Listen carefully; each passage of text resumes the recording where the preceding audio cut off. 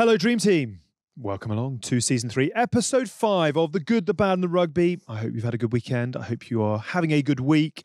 It's lovely to be with you. Hask and Tins are here, Rugby's answer to PG and Duncan. Hale and Pace, I thought. Hale and Pace, Bonnie and a Clyde. reference, though, for some people that probably wouldn't get that. How are you both? Good weekends? Lovely weekend. Quite heavy weekends, all three. Yeah. How was your birthday weekend? Yeah, Friday was very good. Opening day of Cheltenham, so went racing. Any joy?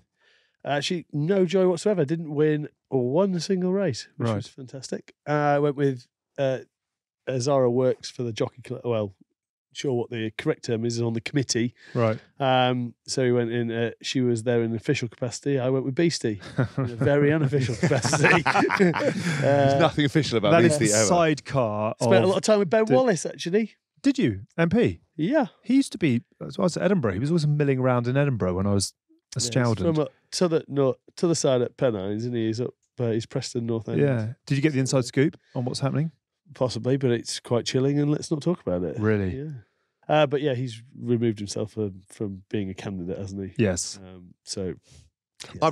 It's a bit like I've removed myself from being a candidate. No one ever thought I was going to be a candidate, but actually, this is the time when no one wants the job. Yes, I would 100% take it. Right now? Oh yes, it's such a couldn't get much worse. That's what I mean. It couldn't get much worse. You might as well blow the whole thing up. Yeah. But do you think you'd survive longer than 44 days as Prime Minister? Well, I've already got previous. I've already got scandal. I've already upset a load of people. All baked in. Already, that's None inherent. None of yours is hidden. None of it's hidden. Good, though. Yeah, it's inherent into it. I mean, I definitely charge double expenses. I have no qualms about it. I also you'd be wallpapering the whole of Downing Street, not just the top floor flat. You've only got to make 20 days. You get your 115 grand for life. That is. I mean, I can do that. Told not to take that, isn't she? Yeah, I'm sure she's told a lot of things. Yeah, but don't worry about it. I think it is a bit of an odd one, really, because it is. We're almost turning into Italian politics, like Berlusconi-esque kind of things, isn't it? Like, is he your idol? Well, bunga. But it's got the air of that, isn't it? It's just like, we did parties, don't worry about it, we'll just ignore it. You've been fined. You're out of office. I'd like to come back into office. You can't come back into office. We don't like you. It's insane. But then I thought, what's really interesting is if you look at it from both sides quickly, a lot of Labour people talk about, wish we need someone more relatable. They're ballsing the whole thing up. Nobody in that House of Commons, bar a public couple, is relatable. Nobody. Everyone goes, we need to talk about struggle. We need to talk about life. What are you talking about? Nobody. Have you ever met any of the people that go in there? They're just so removed. So, yeah. I reckon Maury Black in the SNP. Have you ever listened to her? No. Gosh, yeah, I tell you what, she's a hell of an orator. Really? I don't necessarily naturally align with the SNP, but she is about the most impressive orator really in the chamber. But I mean, look, it's just mad. I think it's all just going to fall apart again. Yep. And go round and round. But I think it's indicative of the way the world is going at the moment. And it's kind of this block of history. When we come back to tell our children when they learn about it, we'll be like, what the hell happened in those 5 years? What were you doing? Global pandemic, scandal upon scandal, 3 prime ministers. One lasted less than however many days. 44 days, yeah. We've got no money. Everything's fallen apart. Global warming. We've got Extinction Rebellion, people gluing themselves to the roads. It's just gone completely and utterly insane. And actually, weather fronts are destroying the world. I don't really know what's going on. Yay. Welcome to the Good, the Bad and the Politics. Anyway, getting back to it. No, it was a really good session. On Friday. I might as well just drink on and go hard. That's what I did Friday. I mean, it's bad when the bouncer's giving you water, coming over and going, mate, probably just need to have one of them. And I was like, really? Really? Can you imagine being a bouncer, though, with him out of control? You know that you're going to have some quite hard work. But I wasn't actually I'm never out of control. No, you're a lover, not a fighter. No, I just don't ever really... my curse is I remember everything. I will say this next day was a bit of a schlap. I had agreed to meet my parents with Bodie and Chloe. Chloe pulled the pin and was like, I was too hungover to come. So I then had Bodie. It was my first trip out with her, just on my own. So obviously I got a car there, thought it was probably the best way of doing it. And it was going so swimmingly. I was looking after. I felt terrible. I was like sweating at the table, talking to my parents. And then halfway through, I looked at her and I was like, something doesn't smell quite right. This is that me or her? Yeah, well, it could have been all my parents. They're all getting on in age. And I looked at her and I was like, right, this isn't right. And I thought, do you know what? I just probably go and change her. I'm going to change her. So I was walking through, everyone's smiling at me. Took her, obviously. There's no changing facilities ever in men's toilets, are there? They talk about reverse sexism. What happens if I was a single dad? Yeah. But anyway, found the disabled toilet with the changing table. Obviously, unwrapped this beautiful little present to discover that she had absolutely shit all over herself, right? And imagine I'm locked in a hot room. up the back, limited mobility, right? And she's just laughing at me the whole time, like smiling at me, going, "Fuck, I don't know how I'm going to get through this."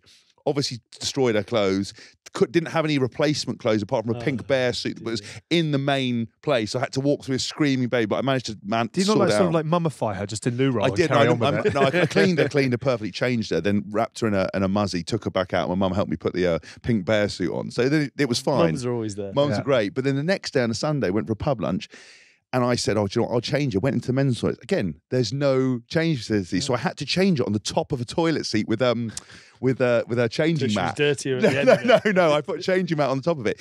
But obviously, she's quite long, so like her head's flopping off the back, trying to do it. I'm sweating, even more limited mobility. So can I just make a call? Men like to change children too, not like Jacob Rees-Mogg, doesn't want to do fuck all. We need some changing facilities that are. We do. The campaign starts here. Yeah. Who'd have thought Hask would be the front and centrepiece for improved facilities for dads? It has been something that's bugged me for a long time. It's awful. Why? I mean, what was if you want to do it? I just don't understand why they don't do it. There's a disabled toilet you can go in.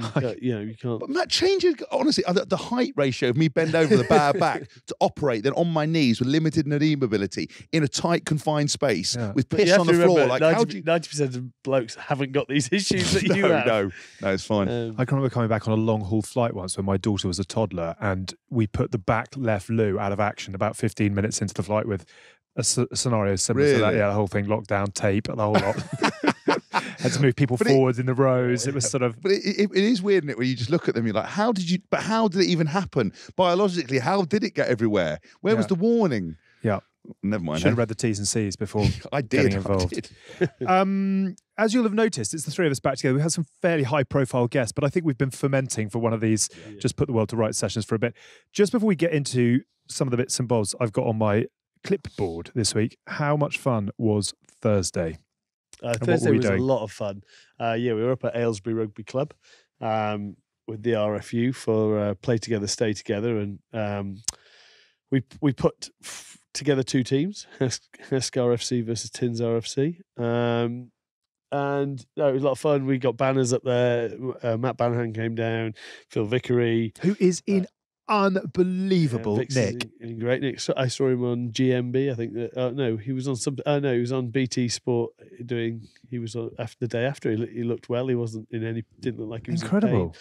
Given how he shuffled about. Mearsy was up there. Who else was up there? Tom Wood. Tom Wood played well actually. So did D'Lo. So we practice the game on rules. So if any local rugby clubs haven't seen the footage, just so you can get games done with less than 15 players on the pitch and still have a bit of crack. You can deviate the times, didn't we? We only did 60 minutes each way, 12 players on each. 60 minutes each way? Jesus. Not 60 minutes each way, sorry, 60 minutes in total. It felt like 60 minutes each way. Definitely wouldn't have survived. And was Gino from Minch all right? He got a bit of a he's all right, bit of claret. He's really happy with it. Good. Battle school. I was came like some 1980s rocker, didn't he? With his AC/DC t-shirt on in leather. Yeah, I love that. I'm much more of a coach. I was much more of a coach management role than anything else. Could always see that in the way you played the game, that you were going to be a natural kind of overseer. Thank you. And I remember, there's a real moment where I questioned my sort of ability to communicate to my players. And I went, Vickery, Vix, we're changing, come off. And he just stopped, stared at me, mouthed, fuck off in the middle of the game and just refused to come off. Yeah. And then ironically missed a tackle to let Tyndall score to draw the game. So I debriefed afterwards and I've sent him a few videos, a few analysis notes. He hasn't replied. But he was he was actually very good. I tell you who was brilliant, Matt Banahan. Yeah. He just retired because he got bored. Yeah. I asked him, why'd you retire? And he just went, what? They went, apparently, I don't know if I'm allowed to say this, but fuck it, I'm going to do it anyway. Coaches went to him like, what's your plans for this season? Like, what goals? And he went, retire. They're like, what? And he went, just retire. He went, why? I just don't want to do it anymore. Yeah. Just went through, played the season. He goes, I'll do everything you want me to do, and then just quit. But his body's absolutely fine. But the way he played, it's unbelievable. 130 kegs for a winger. Yeah. Well. He looked mighty. He's now playing quite good golf, isn't he? Is he? Scratch golfer. Yeah. Is he? Yeah. Because it's weird, because you normally come in, I only put it in my lane, you sort of associate someone that big with not a lot of skill. My association with it, but actually turns out he's actually pretty good at everything, isn't he? He's big, he's heavy, and he's long. What was quite funny was we had a nice little presentation afterwards, didn't we? Awards given out for, well, we were going to call it 1 Foot in the Grave Award, but we had to rebrand it into Longevity in the Sport, I think it was. Classic working with the RFU. We came up with a whole load of amazing names. Dumper of the Day, Darb of the Day. Yeah, no, all sort of just points of prize. But they cut the feed before that, which I didn't realise because I thought we were live on rfu.com, and then you got given the mic, can't be trusted. That wasn't live. They thank literally God. just No, it pulled the wasn't. play. Yeah, it wasn't. I checked it. thankfully. They've given the mic to Hask. Panic! Go, Defcon 5! go, Defcon shut 5. down. Right, so the three of us are back together today. We'll get into the current state of the club game, how England is shaping up ahead of the autumn. We'll look at how the Scots are coming together as well. Their autumn campaign actually kicks off against Australia at Murrayfield this Saturday. And we'll discuss the Women's World Cup in Aotearoa with the quarterfinals this weekend featuring both England and Wales. And if that wasn't enough, we'll have Mike's Moment of the Week and Bin Juice, which Hask will explain all about. Shall we start with England first of all, though? Quelle surprise. Eddie Jones is looking to reduce the amount of training that his players are doing after sharing information with the NFL team, the Green Bay Packers. We will have a little bit on that in just a moment or two. Before that, though, a few injury problems ahead of the Autumn Nations series, which starts in under a fortnight with Argentina at Twickenham.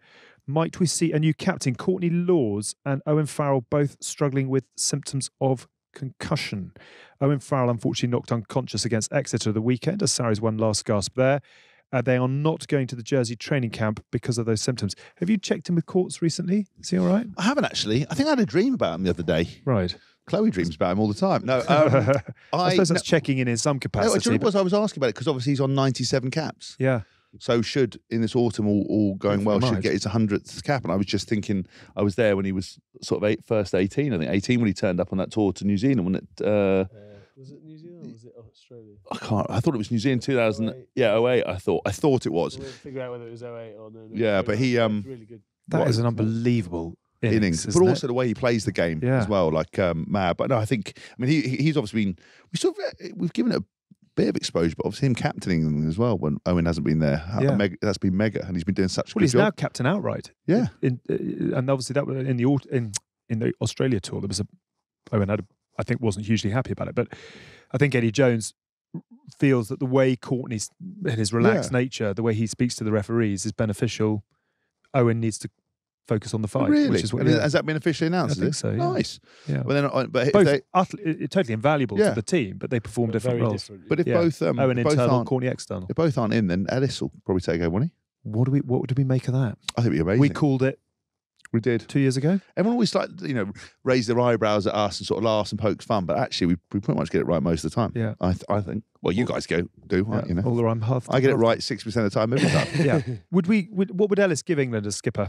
I think it's what we've talked about for the last 2 years, and the fact how he's evolved and how he constantly keeps evolving into just being a better human being, a better rugby player. I mean, he just keeps improving in terms of what he delivers on the pitch.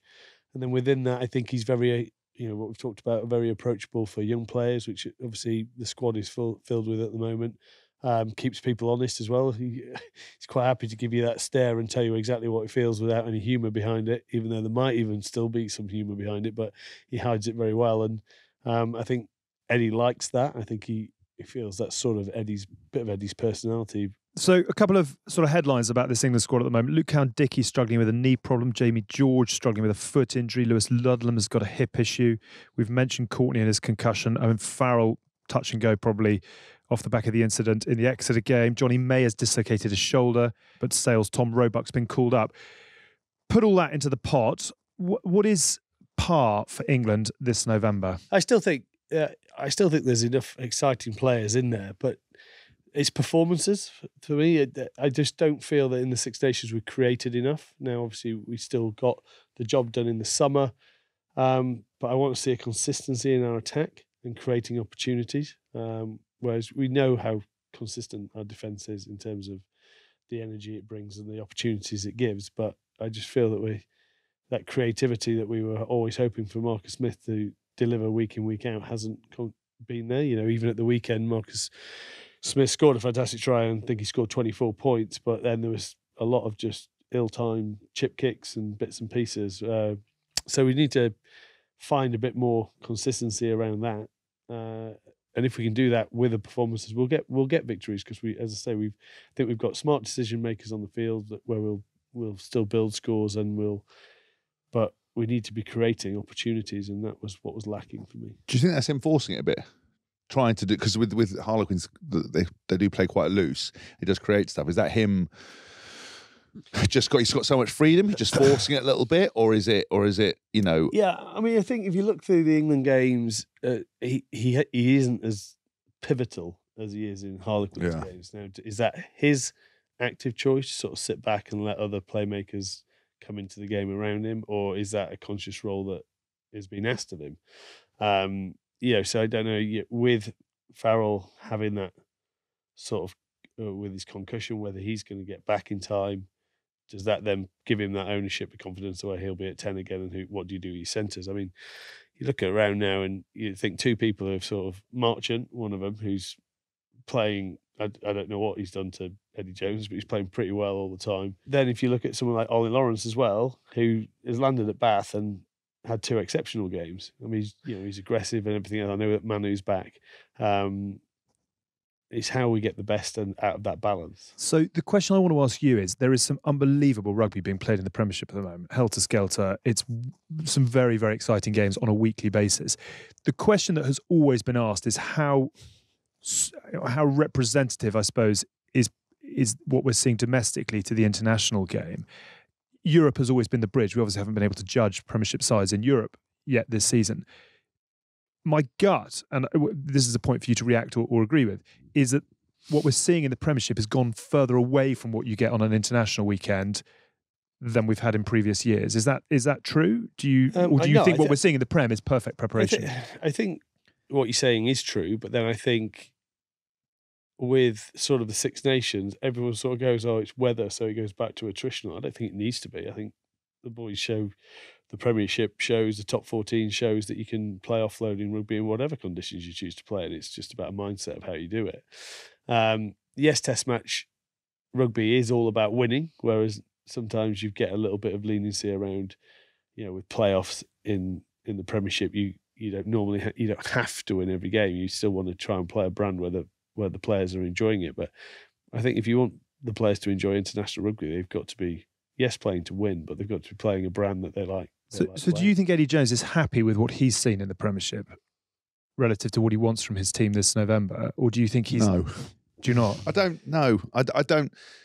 look, I mean, again, I haven't been there for a long time. I just know that a lot of times when players go back to the Premiership clubs and the ball in play time, and again, I haven't got the stats in front of me to tell you, but speed of game, ball in play time, the level of fitness, conditioning, even simple things like getting off the floor and the intensity and the continued intensity. In fact, sometimes the Premiership games you can hide a little bit, and the score lines are massive. We're seeing more tries scored than ever. International rugby, yes, I think try scoring has gone up, but there isn't that space and time, and you're going to require to work a lot harder. And I think that it's a little bit frustrating because sometimes it's a bit misleading, and I don't think he feels that the players are often where they need to be. I think in terms of players' confidence and the fact that they showed they've got the skills to be able to do it, I think that's great. I think I just find international rugby very different. Yeah, sure. And I don't think it's ideal preparation because when you switch into those first autumn international games, it's the intensity goes up, the lack of space goes up,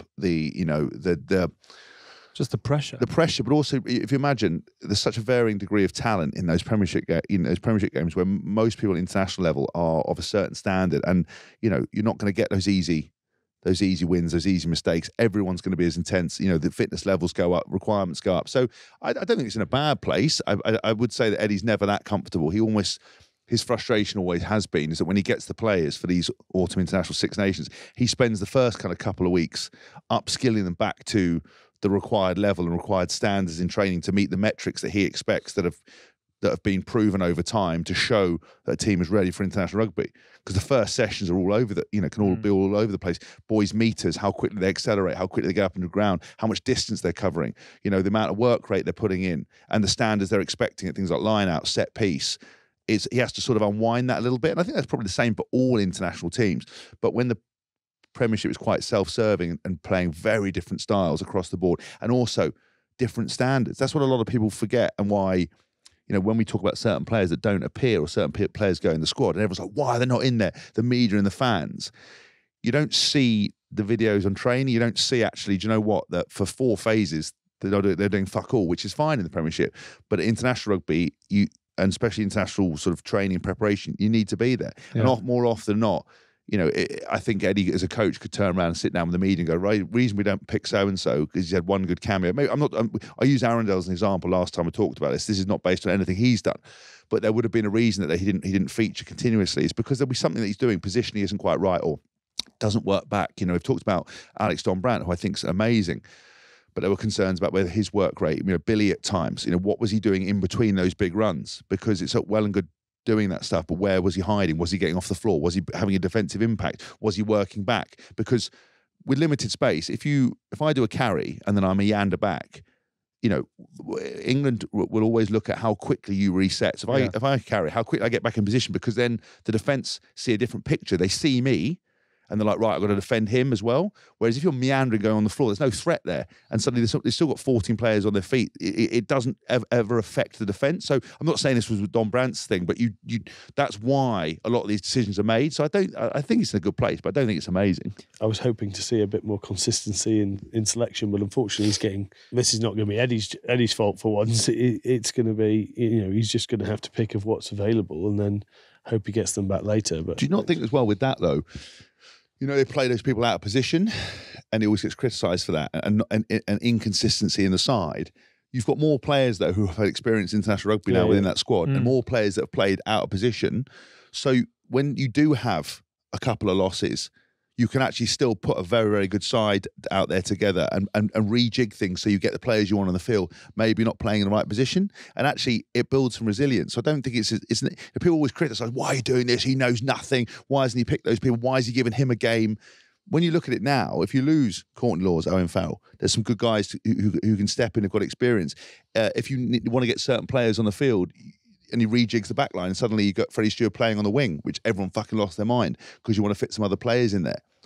That kind of, I think, is quite smart with international rugby, because when you go into an autumn and a few players down, you suddenly got guys who know what it's like, know the intensity. You're not got turning up for the first game wide-eyed and terrified. Yeah, I don't disagree but I agree that's a reactionary thing. So whereas at the moment, Eddie's been doing it as a... Yeah, you're right. As he's purpose picked it. Yeah. So you purposely pick your best fullback out of position, whatever. Which I do think going forward, especially a year out from a massive tournament where we're actually in a good side of the draw, that we've got a chance to really go far in the tournament because we've got good enough players, but we're not quite singing on form yet. But I do still think rugby is built around the week to week and having a similar team. It doesn't have to be the same team every week, but similar people where you know who's the sort of best form and you can chase that. And then there are changes within that. But I think it's built from a spine that comes together that know each other. I can talk about centre partnerships all the time, knowing what your centre partner is going to do. Now, can I say that any of the centres that are going into England know exactly what it's like because they've played with the guy next to you 30 times? Well, they haven't. And I do think that is still a big role in what makes a team, especially at rugby, is being able to predict what the guy inside and outside know. So if Hask is defending inside me, I'll know what tackle Hask doesn't want to make, but then I can force a player back into his wheelhouse where he wants them because I know that's where he wants them. Or if I know I'm really panicked on the outside and I know Hask makes a great left shoulder low tackle as they try and take that gap in between me and him, I know I can leave that and I don't really have to worry about it. And I just feel that do we have that in that England team yet where people are that confident with the people that they're playing with? I might be wrong, but that'd be a question to ask. I think Mike's spot on. I think one person actually said it really succinctly when we were doing the green room stuff in Italy. And I'd obviously been defending Eddie Jones about lots of different things. And I thought Lawrence, he put it very nicely, which I hadn't thought about, was obviously consistency in selection, but consistency in coaching as well. Which is one of the things we just haven't seen. Lots of change has happened over those years. That you kind of build a rapport with the players next to you, you build a rapport with the coaches, you understand the expectations, you sort of feel that, you feel that settled relationship. And as I think we all hope now, as we kick into that World Cup sort of period, as we head towards it, that everything is now consistent. I think all the points are solid. I'm not sure that's going to be the case. I think Anthony Seibold, who's the defence coach, is going back to the NRL after November. So there'll be a new defence coach for the Six Nations and into the Rugby World Cup. This is a sort of, we're touring in terms of the conversation. I suppose the question to go back to is the gap between Premiership and what England are trying to do.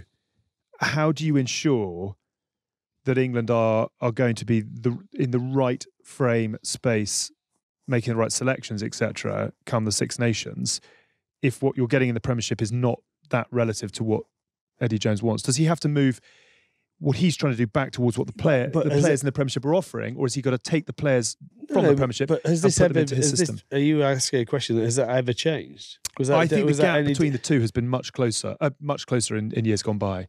I still think it's quite close when you go to European.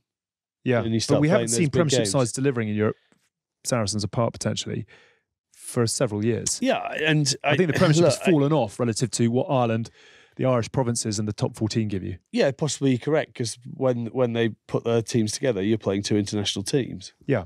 Which you're not obviously getting at the Premiership because there's more diversity and everything else. So possibly, but what you've got to try and do, and this goes back to, in some ways, consistency in the coaching, is you've got to have a plan of how you want them to play.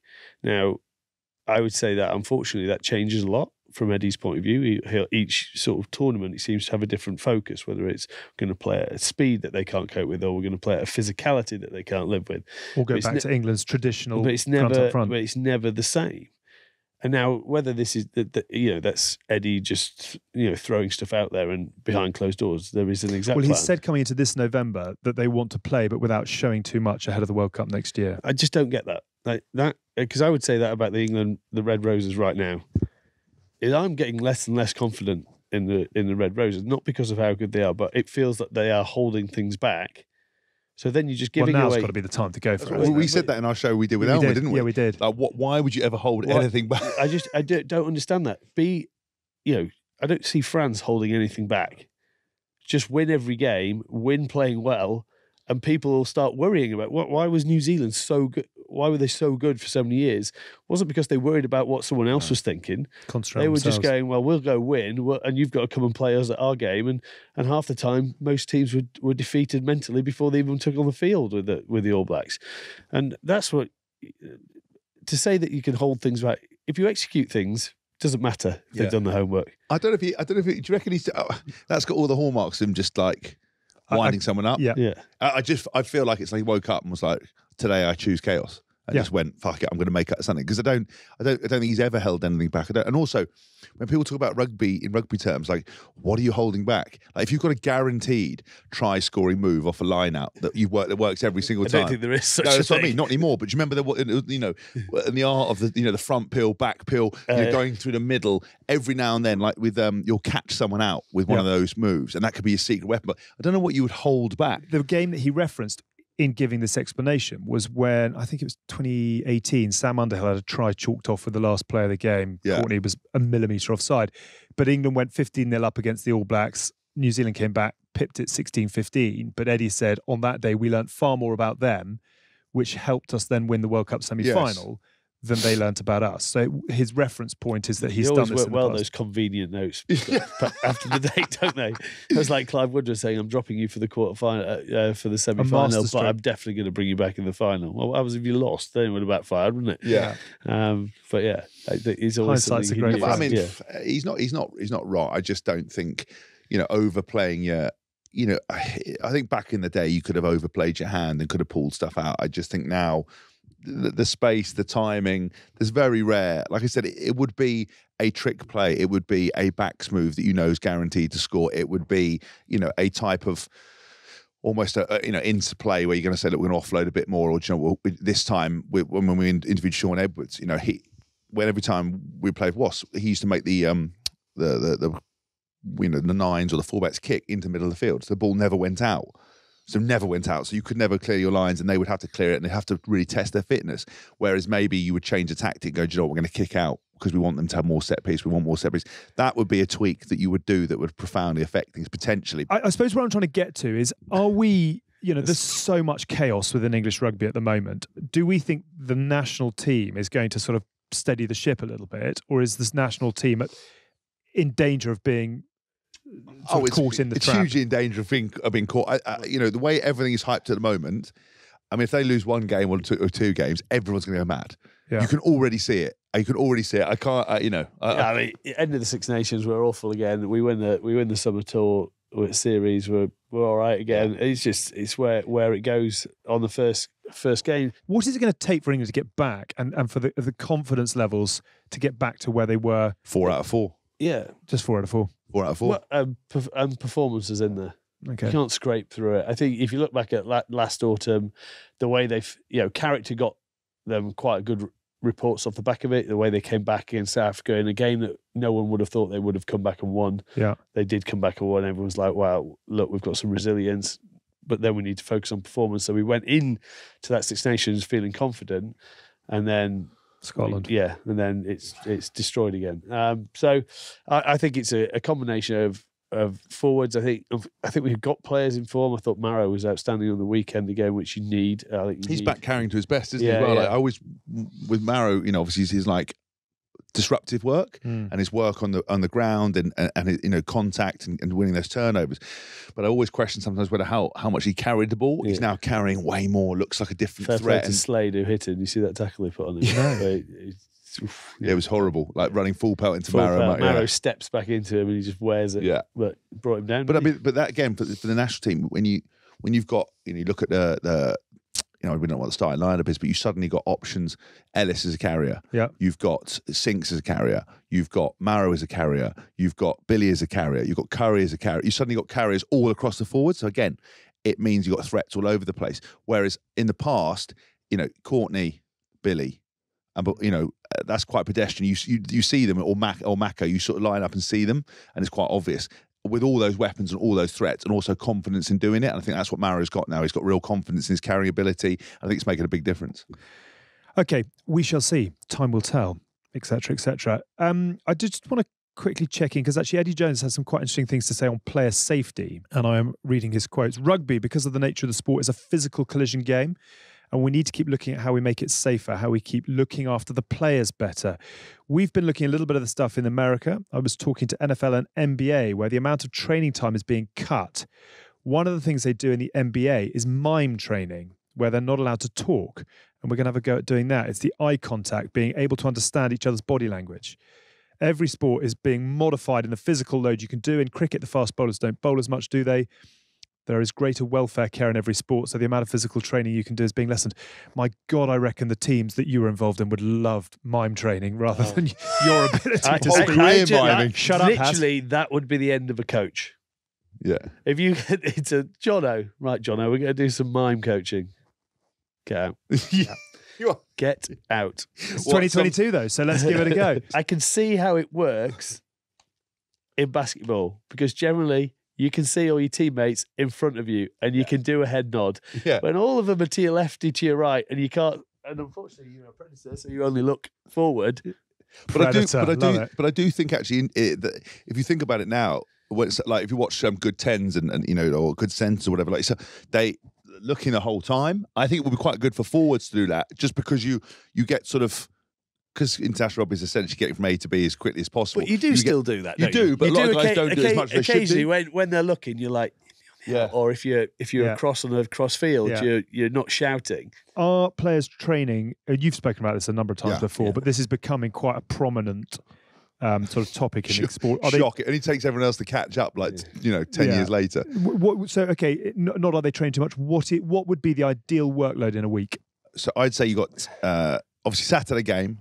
Yep. Sunday off. Monday, I would say, would just be a full recovery day. I don't think you even need to go out and do anything. I think you just, whether that's getting your body completely right. Tuesday for me would be, a bit of a weight session, with some preparation, but also movement, getting back to feeling quite good. And then a session outside, no contact. I wouldn't be out there for a maximum 45 minutes, but that would include all the forward stuff and the warm up, not what they normally do, which is we're out on the field for 45 minutes, not including 30 minutes of warm up, 30 minutes extras and warm ups. And I'd go through 30 minute units. I'd walk the moves. And obviously I'd put the onus on the guys to put the learning in regards to stuff on the computers, going, right, here's the moves we're expecting to do this week. Here's the calls. Let's go through with it. Wednesday, I would just do one session in the morning, which would be I'd do half an hour forward stuff and line outs. In the front row, love to hit some scrums, but I would limit that to go 5, and that's the max. If you don't do 5 well, it also being out there for hours, it has no bearing on how good you're going to be on a weekend. It's Wednesday. You smash that machine up and get it right. It doesn't translate to 6 days later. You either know what's right, you either know what's correct. You might do some technical technique stuff, but you probably benefit more from doing that than just going live, but they do it because it sets the mindset. But that's mental. Mindset's a mental thing. It's not a physical thing. And then I'd have a day off on the Thursday. Bit of corporate activity. Yeah. And Friday I would literally do half an hour, go out there, feel good. And I would go through moves, go through some unopposed, just run through a couple of kickoffs, bits and pieces, play Saturday. But I would then put the onus on the other times the guys have to do video analysis, to do a couple of walkthroughs. So I'd get the forwards and line to walk through lineouts again.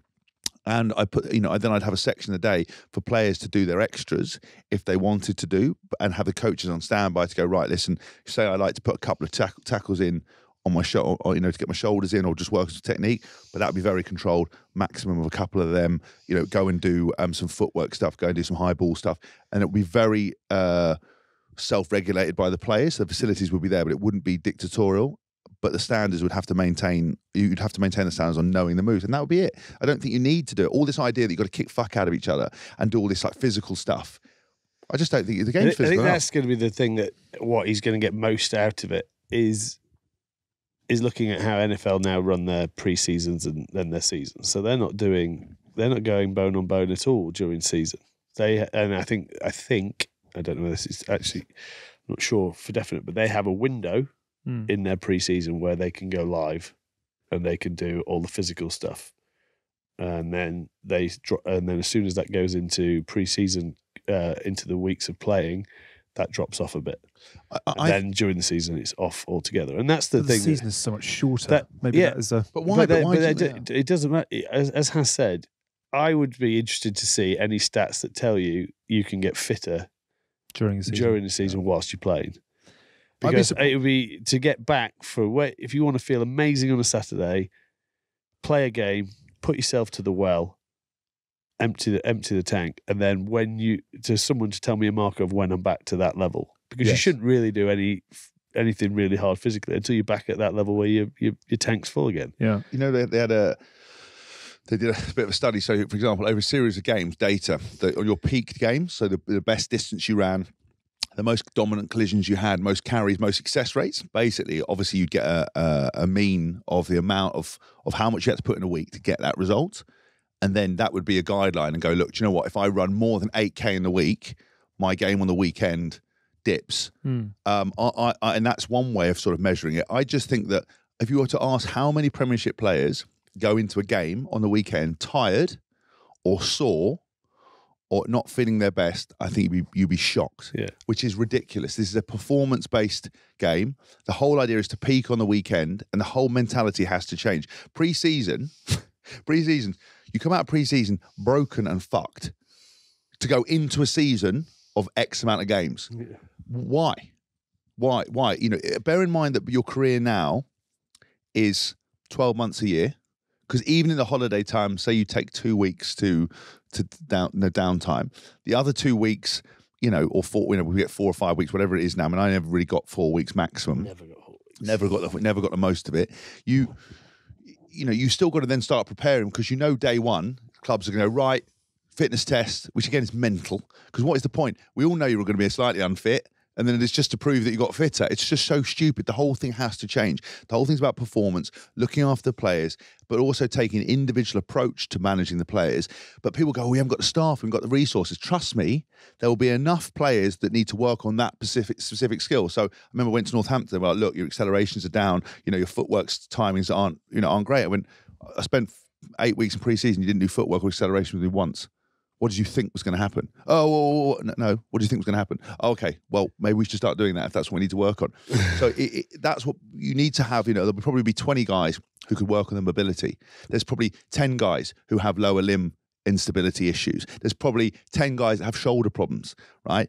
That's what it should be. It should be about rolling you out on the weekend, feeling fucking $1 million, ready to run through the wall. And the days after that should all be about putting you back together, getting your markers exactly back to where you feel brilliantly, and not trying to make massive advancements, but allow the timings for you to do some extra weight development, but even being monitored. No egos. Like, don't try, there's no point.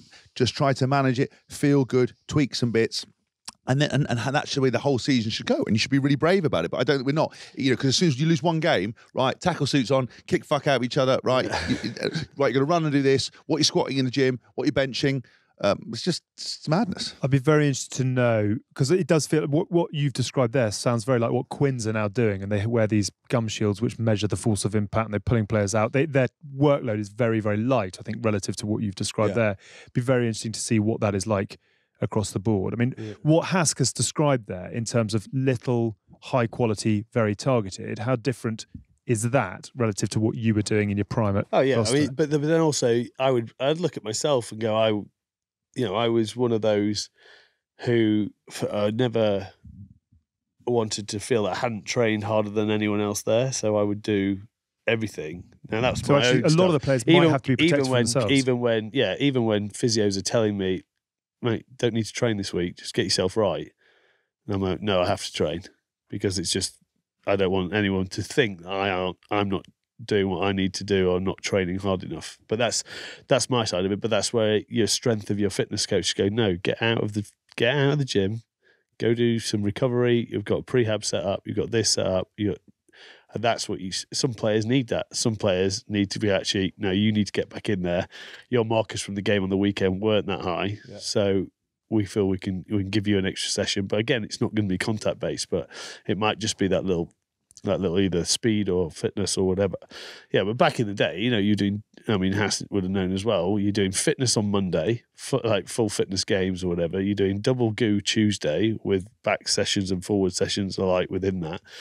Wednesday, you're doing quite a long attack session, and then unit skills, and then a weights, and then Thursday, day off, Friday, you do team run is team run.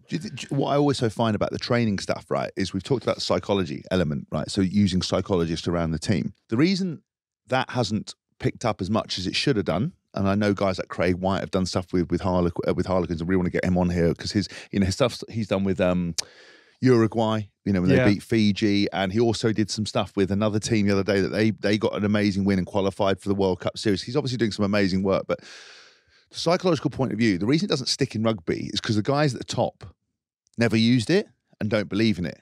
So if the ethos is set by, and the standards are set by those in charge and the past, it becomes a periphery thing. So you have a psychologist, but it's more because they've heard that it's the right thing to have as opposed to something they believe in.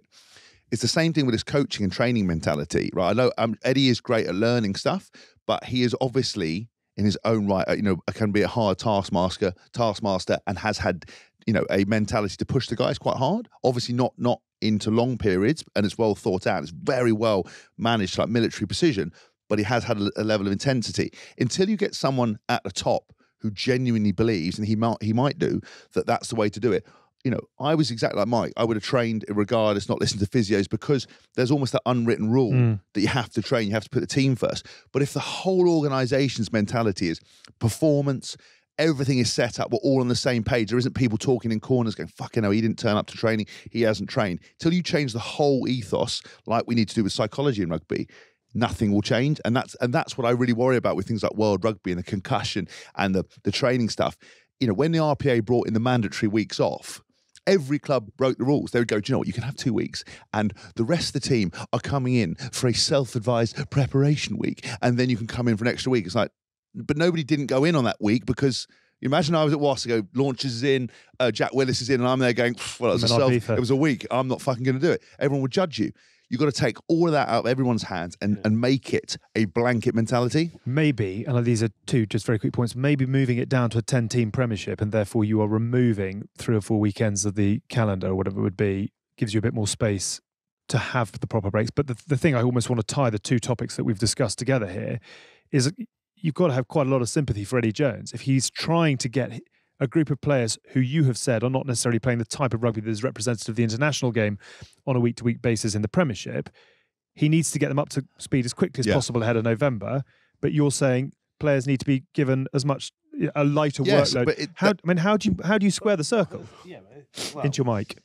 Yeah, but I think at the same time, he's not working with players who haven't been there and haven't done it. They know the levels where they've got to get to. Guys like Tom Roebuck joined up. He's got people like Yes, he's got. But they've also. It's down to the players to help educate those guys as well. Yeah. I'm just not sure that you it's a are very right. I easy mean, solution. The difference between test match rugby and what goes on in the Premiership is just time. Everything is reduced. You have less time. You have less time on the ball. You have less time to make a decision. You have less time to think. Now, players who... Is it not more physical as well? Yeah, of course, but that comes from the less time. Okay. And it's can you operate at your skill level in a smaller window of time? Running faster, quicker into each other. You know?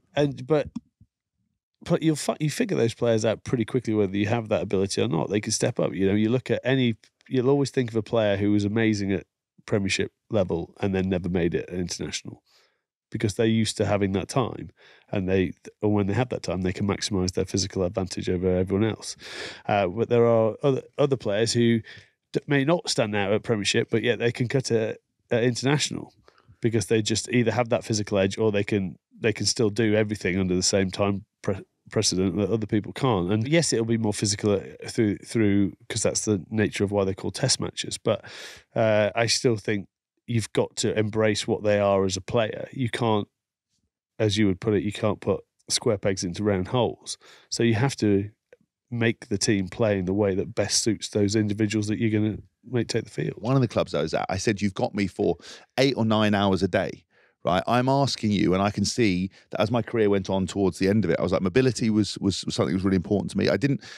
People thought I was, always labelled me as a meathead, and I was in the gym all the time. And the best stuff I ever did for England was under Eddie. And they're always like, you're lightest, you're most mobile. Bollocks. I was the heaviest I'd ever been, but I wasn't doing any weight training. I was just, I do one session per week. Everything else is mobility. But people, but then when people then would say, oh, you're a meathead, you're doing too much to the gym. I wasn't. I was never doing it. So what people think from the outside is completely irrelevant. But ultimately, I would manage my stuff, but I would come to the club and go, look, my area is mobility, acceleration. That's the most important thing. I don't need to be any bigger. I don't need to be any more physical. I need to recover, and I need to do this. Well, actually, we want you to do this. It's important that you're seen to do the right things. Do them afterwards. I mean, if you've got me for 9 hours a day and you can't make me better in 9 hours a day, what the hell are you doing? And that is my biggest criticism, is that it's not individualized, it's not thought out. And actually, most of the time, the club stuff has no benefit for England, and shows no, and isn't joined up. So one of the things I think about New Zealand and the franchise stuff is they work very closely, talk to each other. The style of play is pretty similar.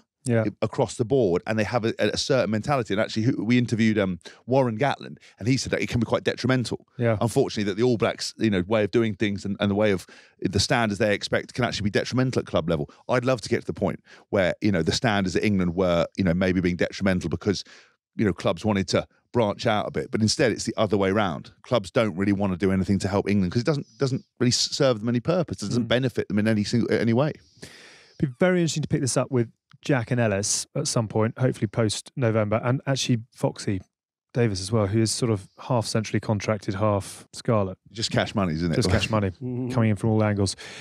Very interesting. And I don't think the solution is necessarily going to fall from the skies anytime soon, but it does feel, and the more the dramas come on, we'll come on to the clubs in just a moment or two, but the more the sort of the chaos abounds, the more this has got to get straightened out, sorted out, so that everything is working for the benefit of everybody rather than everyone taking lumps out of each other.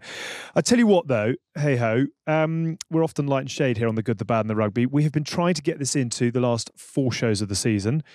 We have failed, but time for a bit of nonsense. Time for a new segment. This is The Bin Juice. So would you like to tell the good people about it, Hoff? It feels like a good time to do it. A little bit of light. Oh, Lord. Here we go. Given what went on the Lions tour, this sort of grew out of the term midweek veg in 2017. This is a new section on The Good, the Bad and the Rugby. Very shiny It may well be the only time it gets done, but let's hope not. This is actually, can we just make sure your neighbour's not in there yet, is he? Not yet. My neighbour's gazebo blew through my fence on a new house. They're very disappointing. Yeah. We all want to be there when you hand it back to him. He'll be wearing his gazebo for the next few weeks. Right, this is Bin Juice. Yes. Hoff, So away we go. We have a man on the inside. I was Bin Juice for a while. Tins, I don't think you ever were Bin Juice, were you? No, I don't think No, I ever. never bin juice. I good. was bin juiced a couple of times, but we have a very special feature this week. And actually comes out of a bin. If you're listening, It we have is, got yes. a bin out of which the bin juice story of the week is produced. Yes, thankfully there's no actual bin juice in here because bin juice is rank. Rank. Can we just quickly, before we get into it, can you just define bin juice for those who don't know? So bin juice, basically bin juice is, if you've ever put rubbish away, that liquid at the bottom of a bin, which it essentially... My bin had a load of maggots down the Yeah, bottom. do there, you so know it's a bit of what those, bin isn't men call that? They call it bin rice. there? Do they? Yeah. Is that right? Yeah, bin rice. Yeah, you go, you know. But basically, the bin juice are integral to every single team, right? They're not the superstars, but they're the guys that tie everything together. And if the bin juice goes off and basically doesn't take part in it, everything falls apart. And they're the guys that basically make a living from never getting there. They don't get paid very well. They're never going to make it. And even if they do really well in training, I've seen a lot of bin juice carve up the starting team on the weekend, only for the defensive coach. What the fuck are you doing? The fuck are you doing? And they're the ones that get blamed for everything, but they're the first ones on the team social. They're the ones where all the stories are based on. They're also so important to every single team. They've been called many different things: dirt trackers, midweek veg, driftwood. But bin juice for me really sums up what it's like to be a journeyman rugby player, where the best you're going to get is just average and mediocre. Love it. And so we've got a man on the inside. And we know you guys obviously love bin juice on this show, whether it's the bench warmers in the Prem or the third team at grassroots level. We know these guys offer a lot. Now, I've got a mate who's going to anonymously reveal little stories. We're going to call him The Juice. The Juice, you know who you are. No one will ever find out who The Juice is. Now, he's going to send us a story every few weeks, keep us up to date at life at the bottom, because we talk about life at the top. But what's it like when you've got no job opportunities? We should actually ask Boris Johnson that. And boy, do we have a good one to kick us off. So here we go. There was a loose head prop that was signed by Ealing with all the kind of excitement, pomp and circumstance that he was going to be a very big deal. But unfortunately, for some bizarre reason, he never really made it and ended up in the bin juice. Now, no one is quite sure why, but this story may shed light on it. The problem was this loose head, when he signed, he was brilliant, but every game that progressed, he sort of got more found out. His conditioning wasn't great, and let's be honest, he was described as rather soft. He just didn't have what it took. Now, one of the S&C coaches was doing his rounds of the houses to see what players were up to when he came across a certain house where this loose head prop lived, and he found an ashtray with 20 Camel Blue sitting next to it and a lighter and about 1 million fag butts. Now, after interrogating all the lads, including this loosehead who lived there, to ask who the smoker was, he couldn't get the answers he wanted. Everyone was straight-faced. No one was going to rat. No one was going to snitch. But this is where it gets very good. This particular S&C refused to take no for an answer, and he had a bee in his bonnet. He wanted to know why his team were underperforming and why this loosehead in particular was out of breath the entire time. So he got the club analyst to use the drone and sent it over the top of their house every evening or at lunch breaks. So the lads would be in the house, they suddenly hear this, and a drone would fly over the top of their house. Everyone would scatter. And the analyst and the S&C, unfortunately, never caught anybody smoking. And they used to do it time after time. And every time they'd see the drone go up, lads would be running for cover. Eventually, the S&C guy lost the plot, called the loosehead prop in, interrogated him, said to him, listen, we know it's you. We know it's you. We haven't got the footage, but we know it's you. But the player never, ever gave in, never, ever admitted. But he still ended up in the bin juice. And that is why he never made it.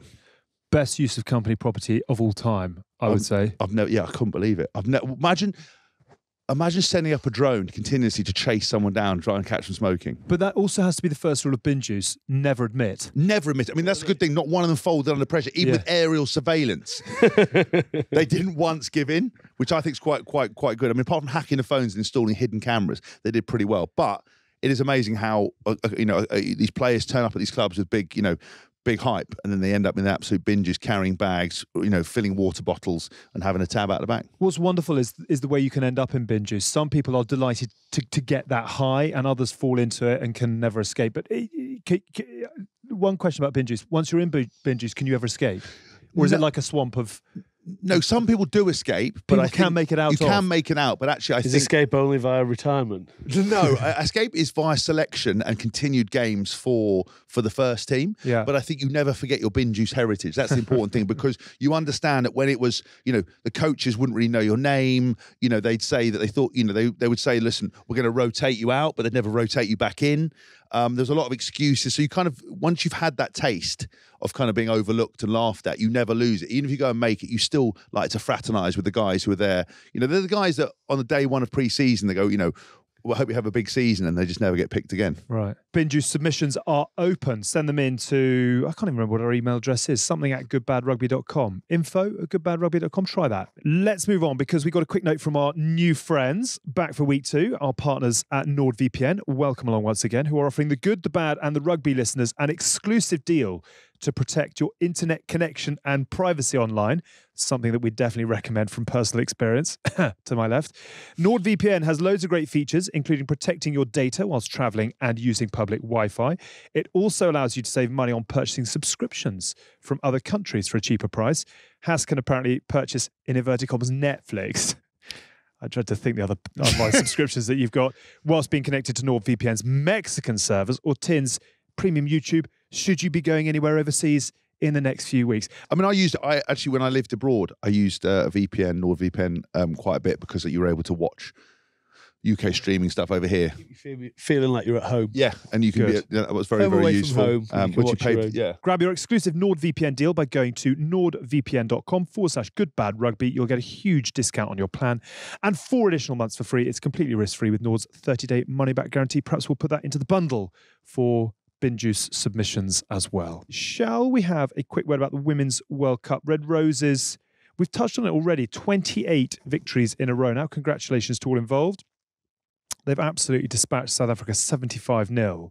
13 tries, a mouth-watering quarter-final, therefore, against our old friends Australia, which will be in the early hours this weekend. Funnily enough, in 2003, your lot got the job done, despite perhaps not playing the better rugby that they were 12 months before. Are we seeing an England side that is doing what needs to be done, isn't quite where it wants to be, or is holding back on the reins for what is now arriving on the horizon? Yeah, I'm not entirely sure, but having watched the New Zealand game and some of the offloads that they were doing in the game, keeping the ball alive, we talk about partnerships and feeding off how you play. If you're playing well, that confidence grows, and some of the offloads that the New Zealand team did.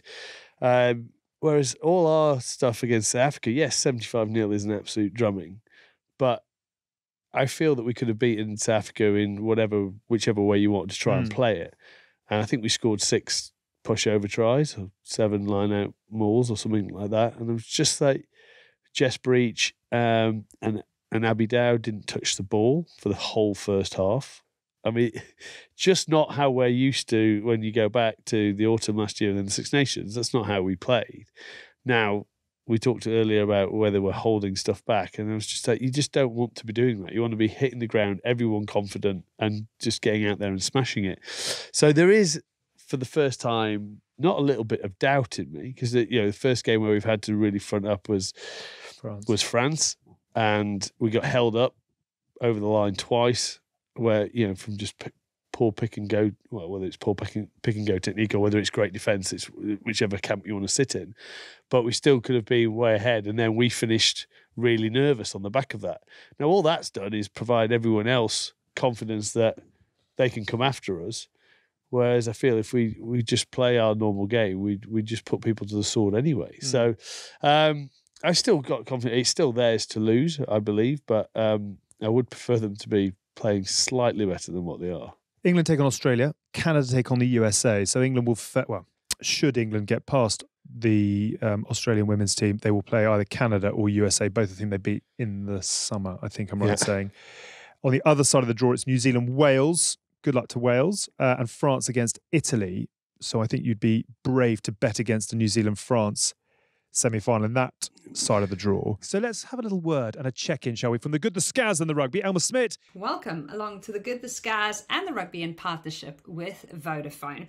We've reached the end of the pool stages. The quarterfinals have been decided. So with the help of this week's guest, we're going to take a look ahead and find out what we can expect. I'm joined by Bryony Cleall, who, let's not make any bones about it, didn't make the cut for the Red Roses squad out in New Zealand, but was very much in the running to go all summer, right up until the end. And she was a big part of that England camp. How are you, Bryony? I've seen a bit of you recently. I mean, it was the watch party in town, and then you came and did the lawnmower and some rugby keepy uppies with us on World Rugby's breakfast party. We've had a little beer off camera. How's your heart? How are you doing? Yeah, I tried to forget the lawnmower, to be honest, but I did have a good time filming that, and just it's been a bit of rugby fever at the moment, isn't it, with the World Cup over here? So I've got stuck into quite a few events and things, and just been, I think it's tough, isn't it, like to get so close and obviously not be in New Zealand, but I think I've had to get over it more quickly maybe than others, because I've got a twin sister out there who obviously I'm supporting, and I'm flying out soon to go watch the back end of the tournament. As long as I get to watch my sister in a World Cup final, I'll be happy. I remember this now. It's madness. You're travelling for like 99 hours and you're going to be on the ground for 24 or something like that. You remember, something like that. But I've spoken to a resident Kiwi who says I'm absolutely mad, but I couldn't take too much time off, because obviously we're still here playing rugby. Couldn't take that much time off, and but obviously did want to go out there and watch the World Cup final. I was completely kind of blindsided by Poppy's post over the weekend. I mean, she's been an absolute stalwart in the back row over the last few years, but she only got her first start in a World Cup this weekend, now gone. Yeah, so I remember her texting me. I remember we've had loads of conversations. We spoke so much, and then the other day she was, hopefully this will be my first start. And I was like, what? And she was like, yeah. And I was like, oh, you just don't think, do you? Because she's been around for so many years and has got so many caps and done so much of her career. You forget that she's hasn't. So and what part of the heart I took about not getting into this World Cup squad was the fact that happened to Poppy in 2017. She didn't make it, and in fact there was an injury that made she got called up, so went to the World Cup eventually. She's actually gone through it World Cup wise. So I'm so happy she got her first start, and my parents got there this week, so they got to see her play, and it was obviously I think the post alluded to it being my granny's birthday, and we lost her in the summer, so I think that was super special. And she sent some pictures to us all with some flowers that she put out into the New Zealand ocean. So really sweet, and I think my granny might have been helping her over the line a couple of times. So, I mean, rugby really is it's in the family, in such a big way that video of your granny being so excited. I know.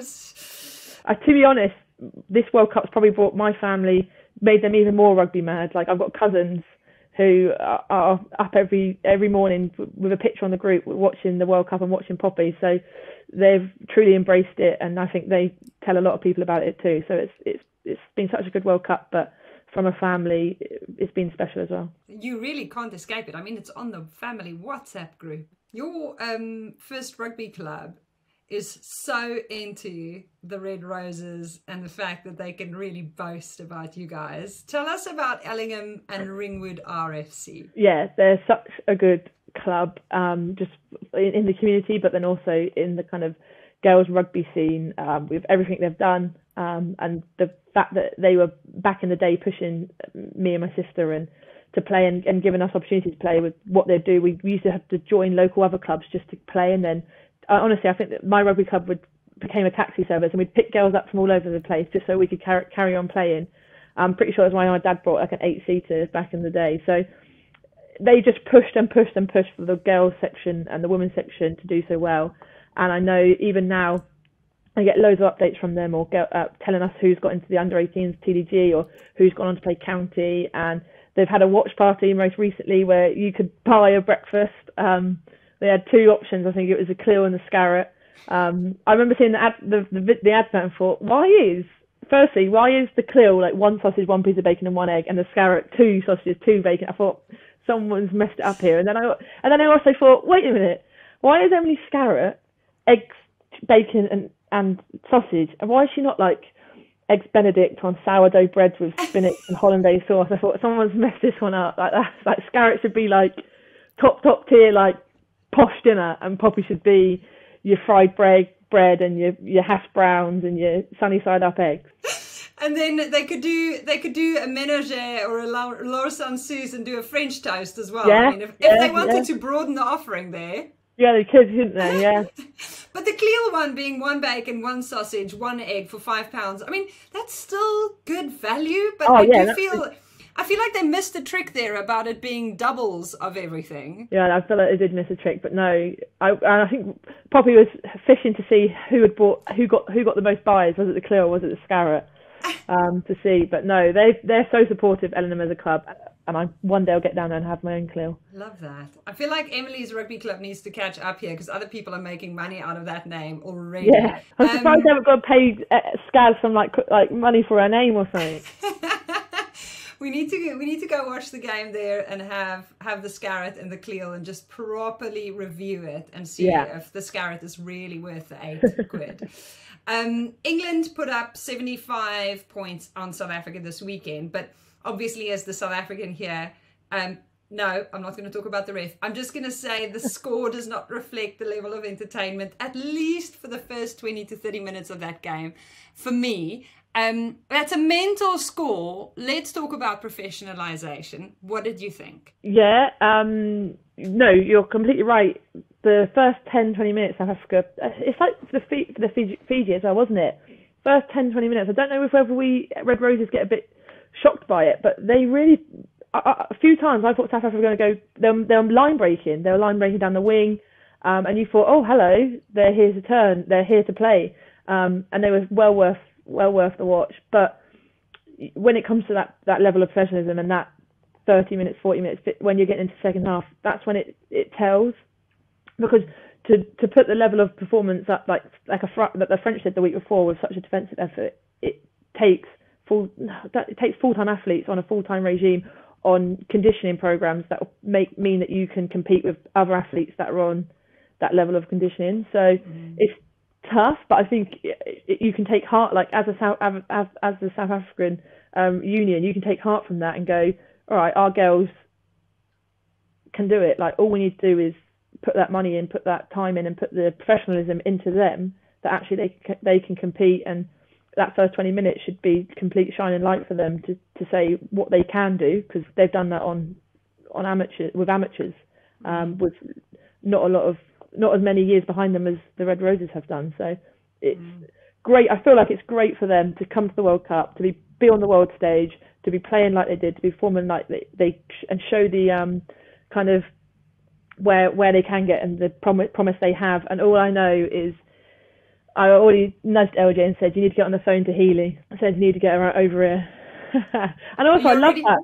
I love the fact that it's like a window for them to be playing on the world stage, that people can go, we want her, because all this time we've got every Canadian and American under the sun. But there's players out there in South Africa who would tear this league apart. If you haven't watched Aseza Hele play just yet, you need to go find the South African number 8. She is absolute box office. I mean, her stats, I actually screen grabbed it. Let me find it, because I screen grabbed it this morning because I saw someone posting it and I went, this girl has literally just taken this World Cup for absolutely everything it's worth. She knew she was probably only going to have 3 games at the tournament. 241 running meters, 37 tackles, 34 carries, 21 defenders beaten, 7 passes, 4 offloads, 3 turnovers, 3 line breaks, and a try. There we go. Yeah. She came, she conquered, and now she's going back to South Africa. On the topic of professionalisation, Rassie Erasmus did say, when he was asked about it, that he's right behind the women's team. He says it's been a successful tournament. Obviously, you need context here for where they've come from. They brought in Lynn Cantwell as a high-performance manager. She's Ireland's most capped player of all time. She brought in Jill Burke to really up the coaching and the resources available to the team. But what I think a lot of people don't understand is where these girls come from and the kind of odds they've had to overcome. Lusanda Doomke won the Eastern Cape Sports Star Award earlier this year. And she won a car, a little hatchback. And she was so excited, and photos were posted of Lusanda winning a hatchback. She was a student. When I spoke to her last year, she was a student living in a dorm. And she had to forfeit the car so that she could rather get some money to invest in a house for her granny. And they were literally living in a corrugated iron shack until she won this car. And the car has changed the living conditions for her family on a daily basis. And this is one of so many such stories where taking 75 points to some people feels like, oh, why even try? But there is just so much more at stake, and there is so much greater impact being had by rugby than what ends up on the scoreboard at the end of the game. Could you say that they have to then been putting in more effort than the Red Roses have in the last 6 months, because we get it in a sense easier because we get told where to go on this week? Because I saw quite a video about the Fijians, and some of them were like, yeah, we come to training, but we can't leave, and it's 1 a.m, 1 evening, but we have to stay here all day because we can't, either 1, it's too far to come, or 2, afford the bus journey back to my home, so I have to stay here. Someone's bring some food, and then we just chill out for the day. And you think, yeah, you hope that firstly, in 3 years' time, in 2025, they're going to be different beasts in the sense that they're going to be even better. So that's going to be huge for them. And then 2, we hope that from this World Cup that we can now give people more support, or the unions can give them more support and more help to allow them to, one, own her own car, and keep the car, because she can then sort her family out and sort herself out and be in a situation where rugby's giving back to her what she's given to it. So much bigger than that. It's a bit like Scotland and the tears that you saw flowing at the end of that game, where it just puts into perspective with the Scottish girls. They've dropped out of the tournament now, but they can really hold their heads high. They've put in massive efforts, a bit like South Africa and Fiji and Japan.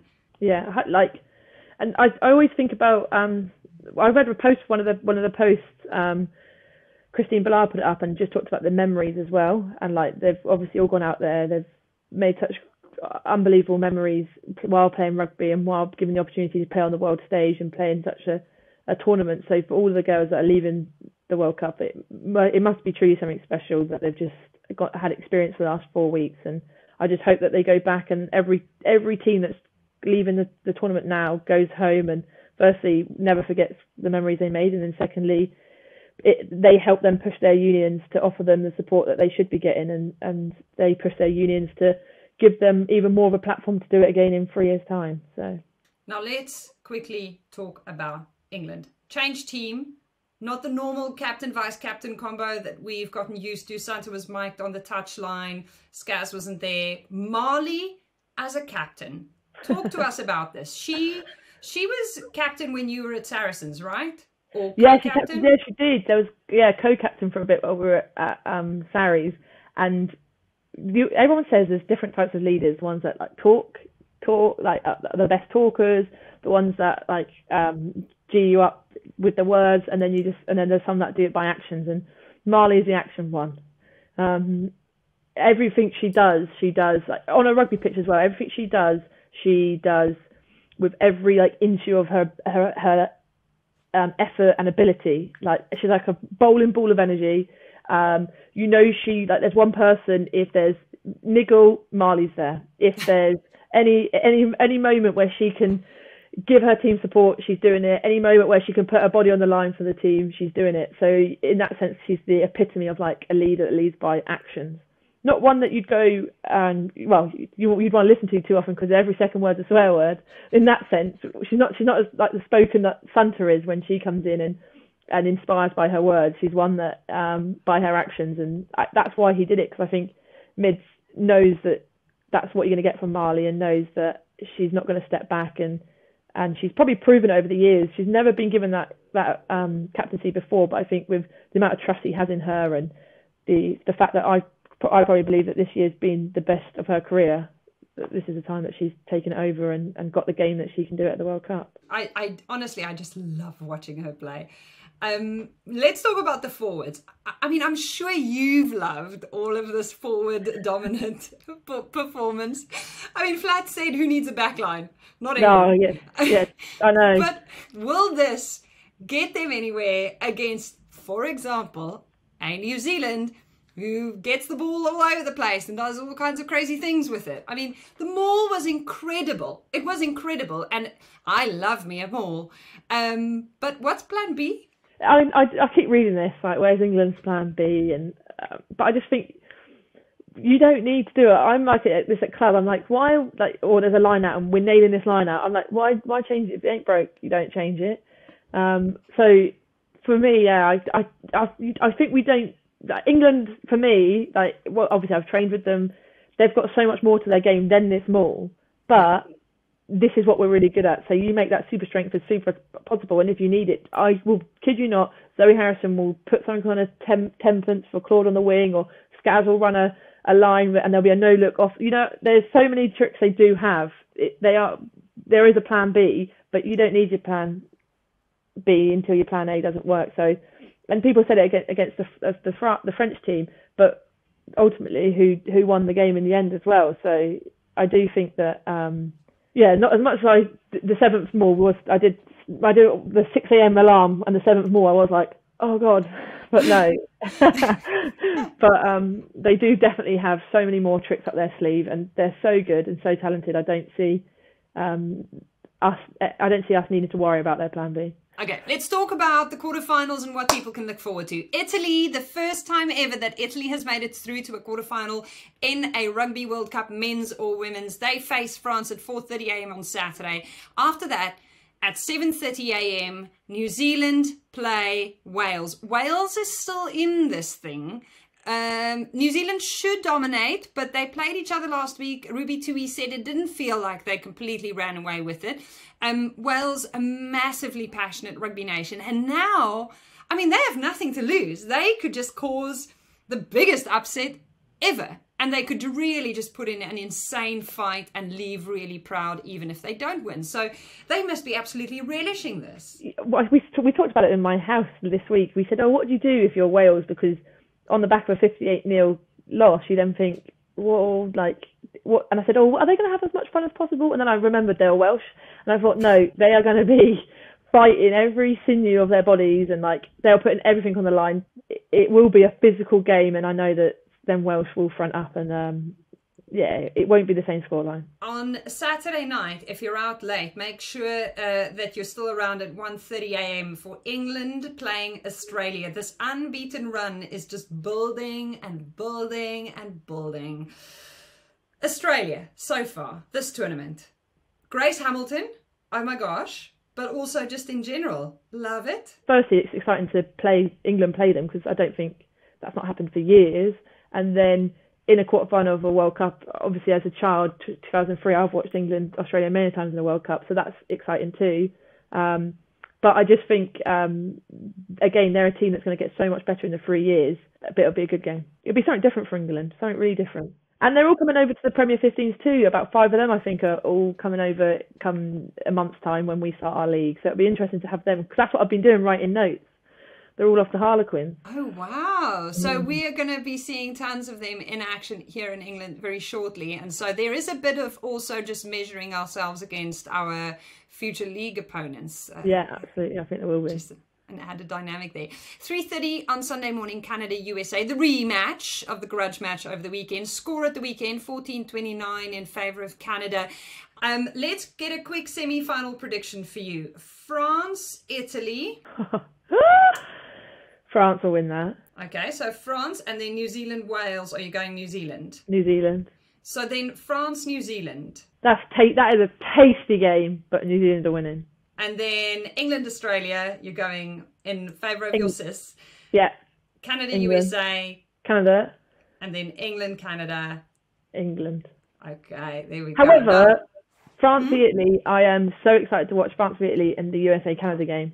They're going to be the games of the round. The games of the round, France, Italy. I think that one, France, Italy. Now, speaking of all to play for, Wasps, you are repping the stash. You're wearing your Wasps hoodie there, living the brand. Now, the Allianz Prem 15s features a Wasps team. As the boys have mentioned on the pod almost every week since they came back, things aren't looking good. The club's gone into administration. But you are Wasps FC, not tied to the men's club in Coventry, but you do rely on funding from there. So when are you hoping to know next steps by, and how does it feel in camp at the moment? Well, I've just finished the gym, and one of the comments in the gym was the energy and the vibe so good, considering I think someone literally went, considering everyone's lost their jobs. So I think that is still there, and I think that's always been there with Wasps. Everyone says it, don't they? It's a family, not a club, and I think that's still paramount. But obviously, it's a situation where everyone has lost their jobs, and yes, we are at Wasps FC, so our registration hasn't been affected. We still can enter the league and not be suspended. But ultimately, some of the funding did come from the Wasps Holdings, which was a men's company. So people have obviously not getting paid now. They've all been made redundant. So it's just an unknown entity. I think every day is a little. We could find out something different. And I know at the moment we didn't play last week. We're still don't know about this week. But we're definitely got our eyes on being back in the league and being in a situation where the funding is there to make us operational. The funding's there to pay our medical, our S&C, our head coaches. And like, obviously, we forget that there's people in the World Cup right now who have signed for Wasps over the summer, and what are they coming back to? So it's a really unknown entity. We're still training down here. We're still like super positive. The message coming out of our women's sport at the moment is something that people are investing in. People see the future of women's sport. People see the promise in us. And I read an Abby Dow BBC Sport article talking about it and how she reckons it's an opportunity to thrive for us, and she wants to crack on, stay on and be here. So we're all in a good place. It's just financially we're not. I think is the answer to that. It's so much insecurity to deal with, considering everything you've been through. I really appreciate how warmly and passionately you still speak about the game, because you have every reason to just go, Elma, no, actually, leave me alone. But I love it. I think I did for a couple of days, but I remember, when the first start of the month happened, I said, LJ was like, just go away and do anything. And I went into central London and ate my way around central London. Most people said, are you going to go have a beer? I said, no, I'm going to go eat a lot, So I think I went and did that. But it's been such a tough month with rugby. But like I said earlier, I think my passion and my love for rugby and my want to support my sister, I think, kind of the what's made me say so positive about it. I love that. That's really beautiful. There you go. Don't show her that though. Now we have to get on to the serious business next, which is the fact that I have genius rugby analyst cats. I mean, have you seen that stuff? Genius they are. To be honest, no, I can't say this. I said, if you put me in a room with your husband or you and said, go to one of them, I think I'd go to you too. Ah, Bryony. Sorry to your husband. I think Shira's going to keep that in. I think Shira's definitely not cutting that out. I'm here for the cat predictor, and if anyone else out there has a fish or a parrot or another pet that wants to agree with our genius cats, then get stuck in and film your own predictor challenge. We're looking forward to it. Thank you for joining us, Bryony. No, you're very welcome. Make sure you head on over to the Good, the Scars and the Rugby socials to stay across all of the dramas of the tournament. We've got Team of the Week every week. We're chatting to fans. We've got head-to-heads to watch out for. We'll keep your diary up to date with basically when you need to set your alarm for. And if you haven't watched the Cat Predictor yet, then, I mean, look at your life and look at your choices, because you are missing out on some prime rugby insight right there. We've been the Good, the Scars and the Rugby. Thank you for joining me for this little whistle-stop tour through the end of the pool stages. Bryony, and back to you, Alex. The leaves are turning, though. This is quite poetic. The weather is getting colder, and that means only one thing. The Autumn Nations Series Rugby begins again live on Amazon Prime Video. Our good friends and yours, hopefully. Japan hosts New Zealand at 10 to 7 this Saturday morning, 29th of October. Scotland then take on the Wallabies at Murrayfield at 5:30 later that evening. Interesting with Scotland at the moment, they feel like they're going through quite a period of evolution, revolution and all change as well. No captaincy for Stuart Hogg, no Finn Russell, who responded with 18 points and I'm loving my rugby in Paris. It's obviously still not quite what it could be and should be between him and Gregor. Yeah, and this falls down to... Sorry, they left Finn Russell out? Yeah. Fucking hell. wrong with these people? So this goes, back to Hask's continuous point, tall poppy syndrome, whatever. You get someone who actually just sits slightly above the game. I think Finn Russell does sit above the game. I think though he's very unique from his attitude of how he approaches the game. Completely unfazed mentally, could make 20 mistakes in a row and then he'll still pull off a worldie of a pass or a worldie of a kick that will win you a game, and he doesn't go through the emotional roller coaster of making mistakes like other players do. If he isn't getting on with the coach, you don't have to be best friends with the coach. He gives a shit. As long as he's professional, delivers, and he's not so disruptive that it's a problem. I don't see what the issue is. It's just that's poor management. That's I can't handle this bloke. I can't handle this talent. I'm intimidated by it, so I'm going to make some outlandishly stupid decision not to include him in. Which ironically, Gregor was that type of player when he played. I know. Yeah. Mercurial. I don't want to fight with Greg Townsend. I really like you, but I'm just saying, I don't understand why you wouldn't do that. I think so many coaches bottle it when they see something like that. You can't tell me that they are not going to take him to the World Cup. So, well, whether they do or they don't, Scotland. I'm amazed if Scotland are in a position to not be able to utilise a talent like Finn Russell. No, that's what I mean. That's what I mean. Do you think it comes down to fitting in with other players as opposed to coaches? Well, we all know players and friends with some of those players that the reason they don't get selected and no one's got the balls to say it is that they're just so disruptive to other players and their own mental health issues and own inability to deal with criticism or non-selection. Pass on and make everything about themselves. So yes, I don't know what he's like. I can't tell you. We know that there's been drinking incidents in the past. There's been a few things in the past that have meant that he hasn't towed the party line. He's done things his own way. I mean, are they ever that bad? I don't know. You don't. It doesn't help when nowadays that then media people grass on you to your coach as well. So you can't really have any. Yeah, get stitches. Stuart Hogg no longer captain. Jamie Ritchie coming in as skipper as well. I mean, that almost feels like a bit of a period of evolution. But who's going to start at 10? Just go back. Gregor. Adam Hastings, hell of a drop goal. Yeah, it was a great drop goal. That will come to that on my moment of the week. Cam Redpath. He'll play 12, wouldn't he? Probably. But he did well with that little interception. Yeah. Well, he made quite a nice little line break earlier as well, didn't he? He's been really struggling with his fitness, hasn't he? But I think he was injured. He came back, and the thing about Finn is he has delivered so often. Well, he's delivered you wins against the teams that England, Australia. He's delivered you a team that makes everyone happy in Scotland against England. His record against England is extraordinary. Yeah. Let's hope he works his way back in, because actually I think Scotland are. Well, let's hopefully there's a reason that they're choosing not to share with us, because we don't need to know. Yes, and maybe it's some masterstroke that he needs to rest and focus on. Focus on his French rugby. He's got to pick up a new Ferrari next week. Maybe. So quick word. And Michael Hooper back for the Wallabies as well. Phenomenal talent. Had a bit of a timeout. Reboot, recharge, much needed. Do you ever know what happened with that? But I think that's what we talked about earlier. That's a good thing. They recognised it and they said, right, okay, if you need that time, you get that. Well, time. I think he did as well, which is really even more mark of a man to put your hand up and say, "I not in a good place." I think that's really commendable. Fair play. One other line: Japan against New Zealand. It could it? I don't know. Could it? There will never be a better time. If that happened, I know. What would they do? What would they actually do? You would just see the next day. Apparently, New Zealand's disappeared off the map. Control delete in Auckland. That's it. Jacinda just went like, "Oh fuck's sake!" Key open, boop, boom, gone. That'll be it. Just the end of it. I don't know what to do. But it would mean that every time a Kiwi, a silver cloud, it's not over any land anymore. Every time a Kiwi though ever spoke about anything, it's you'd be like, "Fuck, you lost to Japan." Just shut your mouth. That would be but it's never going to happen. They're too good. They're too good. I think the very fact that we're even tempting it or even joking about it, they're too good. New Zealand's, Ardy Severe, all the boys, they're just way, way too good. And I think they're actually going to be on a path back.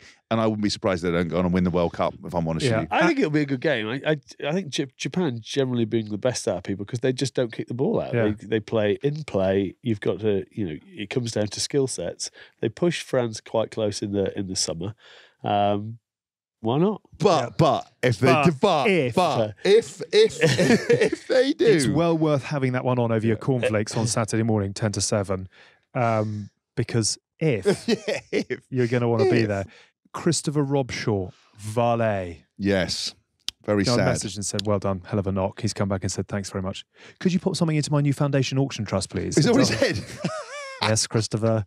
The Kerslake Robshaw Foundation is now up and running. Have a little look at that. I am very pleased for him that he gets the farewell that he deserves, because it shouldn't just be about what happened 7 years ago. There was a hell of a lot to that career, and a lot of it in the face of some pretty bumpy times. Look, I think he is a brilliant person, a brilliant player. I was lucky to play, I think, certainly under 19s, under 21s with him. We spent hours after training practicing together all the way through. In 2011, he was building up to that tournament, was the best player, and they just didn't pick him. He should have gone to the World Cup. Obviously, then capitalised on kind of that disappointment, got into the England side. Obviously, was captain of the team. I don't think got dropped for a game, played a number of continuous games. I'd love to see how many games he actually played back to back. The World Cup stuff, I said before, it wasn't his fault. He was stitched up. No one wanted to take the kick. No one came down from the sidelines to say anything to make the kick and everything else like that. And he made a decision on what was in front of him, and it wasn't the right decision ultimately, but he went with it, and I think he was hung out to dry, and I don't think anyone stood up for him, and that's the shame, but I don't think that's got anything to do with his career. I think he's a brilliant guy. I think obviously this Kerslake Robshaw Foundation should be brilliant. I mean, I imagine if you don't donate, Camilla comes around and just sings in your face, which is enough to make you put any money into it. But yeah, look, I think he's a lovely guy as well. I'm sad that he didn't get to maybe finish over here, because the San Diego journey, I think, was an amazing chapter. Yeah. Maybe could have got something else. But actually, unfortunately, we've talked about this a million times. You very rarely get to choose the way you go out. But he'll be fondly remembered by everybody that he played with. I don't think anyone's got a bad word to say about Robbo. He was a great player, and some of the performances he put in for England were next level. I love him. And, England player, why do you build me up? I think it's sort of a mark of the man that he never really came out. He's never really come out and tried to have a go back and say it. I think, that's the type of person he was on the field. A bit Richard Hilly sometimes, in fact, that he just gets on. Yeah. Doesn't really, he doesn't crave adoration or anything. He just gets on with his job. And, for 3 or 4 of those seasons, his energy, like his ability to get around the field, and he was just everywhere, and did all the dog work that, when you have your combinations right, other people pick up the other bits. And I know. I think as Hask said, you never get the right way to go out. But I think he's got a very firm place in the history books of English rugby. 66 caps, 43 as skipper, wins over the All Blacks, South Africa, Australia, and he also stitched him up at a dinner. So yeah, I never forget. He did. Yeah. I think I can't remember what I've told her, so I won't tell it now. But Robbo got his revenge. Revenge is a dish best served cold, and Robbo waited 5 years, 6 years to do me in the eye, and I can still remember the evils that Stuart Lancaster and Andy Farrell gave me. Like, don't do it. I was like, sorry, been called up by the lads. I will tell you one thing about Robbo. One of the most moving things I ever saw was under Eddie Jones. I think our game where we played against Wales at Twickenham, and to beat them, he kind of buried that demon, and to see him in his locker crying and kind of that emotional, uncontrollable emotion coming out of him, because he didn't say anything about anything, he didn't complain, and he just sucked it all up, and he, dealt with pretty horrific press, and there are some toxic people in the rugby world. Some of the people that are narrators and commentators in rugby, and some of these people with YouTube channels and people who are lauded, they've got very short memory that they're very, very, very toxic people, and they pretty much, tried to destroy him. And to watch all that emotion come out and just kind of emotional exhaustion was amazing to see. And basically said, in his words, he did it. He buried that demon, beat Wales at Twickenham. We went on to win that Grand Slam, and buried that hatchet, and actually came back and played some of the best rugby he ever played. It was a shame that he didn't end up going to the World Cup in the end. But hit himself, Dylan, guys like me, we all served a purpose in doing our role to make that team better, and that's all you can ask for. You did your bit, and he certainly did his bit as well. Well done, Robbo. Good innings. We will finish with Mike's magic moment of the week. Magic Mike's moment of the week. Those are two very different things, I think. One's for Friday night, one's for Monday. A magic moment of the week, Mike. Well, basically, this is hopefully another way that we are going to interact. So you can share some magic moments that have happened at your local rugby club at the same time. But it is also to prove that actually one of us does still watch rugby every now and again. So we'll search the games from all leagues, but please share as well if I might miss something, because that can happen. And we'll also take cross codes, I reckon, because we could be one rugby. We might do something on that at some point. We should do that. So I've brought us a few possibilities to talk about. Right. he's probably not seen them, but we'll talk about them. Yep. But one of them he definitely did see. My first one, so we'll start earliest in the week, was Thursday night. A certain Good, the Bad, the Rugby employee. Yeah. Better not be an He employer. better not be an employer. Otherwise, fucking sack me. Shit's gone wrong if he is. Yeah. It's Tommy Hothsall came on for your team. Hot stepper. Unbelievable. Oh my God. Do you know what got me about all of it? Was his defence. Because normally, if you're of a smaller stature and you've got wheels, defending can be optional. Mate, he was sickling people at the ankles. He did a mega try-saving tackle on Dylan. Did you not figure that out when he was dressed as what was he dressed? A lobster. And slid down a thing and ripped his ear off, and he was still in. I'm quite impressed. He was still in work. You were obviously on when he went up. So he's I think 11 stitches in his ear, and as he was running on, he was like, "Oh, hang on, I better get that taped up." So he literally a bit like gaffer taped the ear back on his head. 1980s tape on and got on the wing and got stuck in. Loved it. So one of his tries where he must have stepped at least 7 people. Yeah. He then stepped a shadow of someone else and they fell over as well to score. So Tommy was up there is my one. I've put in Marcus Smith's try on the weekend. Yep. How rugby should be done. Clinical, fast-paced, angles everywhere, and clinical as you like. It's amazing he actually made it over the line with the amount of deals he signed this week. The amount of cash in his pockets must have been weighing him down. If you follow What's his he signed? Charles Tyrrett shirts, Optimum Nutrition, Lucas Aid Sport, and Nike recently. I mean, he's got more deals than Tesco's. I've never seen anything like it. But he's still agile and mobile, so obviously he's just dealing with credit cards only. No Bitcoin. cash. Bitcoin, straight bank transfers. Then my other one was Hastings, his drop goal for Gloucester. He hit 2 in warm-up, and then the trainer said, don't hit another one, don't waste it, just save it for the game. And then he hit a 56-yarder, snuck over there. Gloucester went on to win, ended up being the winning kick. But that was a highlight, maybe because it's Gloucester one.